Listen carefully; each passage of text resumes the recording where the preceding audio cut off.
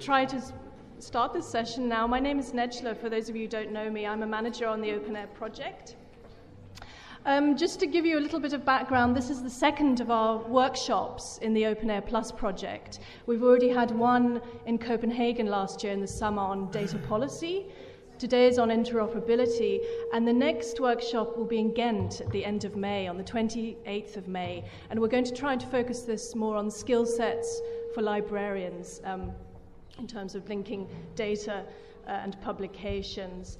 And our final and fourth workshop will be in Vilnius, we hope, in November at the end of this year, which will focus on legal issues and sustainability.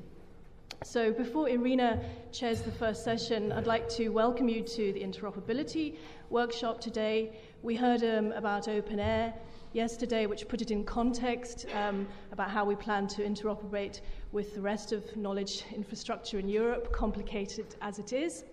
I hope it gave you a bit of context. And we also heard from Mikhail about the guidelines. So the guidelines are very important. They're a big milestone, especially the data guidelines.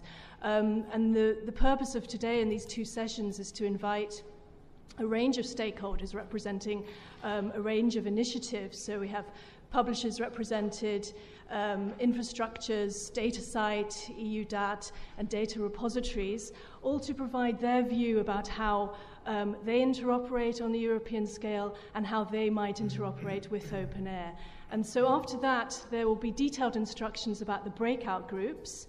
We will meet again after lunch and put you into groups, and we very much welcome your input into the data guidelines at that stage.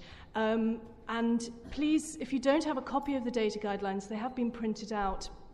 Do email me on the below email address or get in contact with me, and I can share them with you. They're not yet public. They're still within the consortium undergoing review, but today is the chance to talk further. So welcome, and I hand you over to Irina to chair the session. Thank you. A very good morning to all of you. I hope you all enjoyed yesterday's dinner as much as I did. I hope you all had a very good night rest and ready for another interesting day.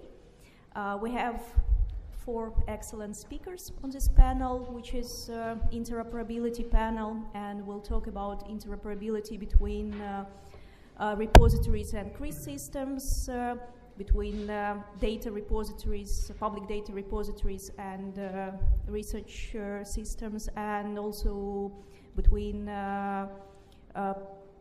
publishing portals and repositories and institutional data sets. And it's my pleasure to invite our first speaker of the day, Ed Siemens from EuroCRIS, and his colleague Danica Zendlukova will join him in the course of the speech. So floor is yours, Ed.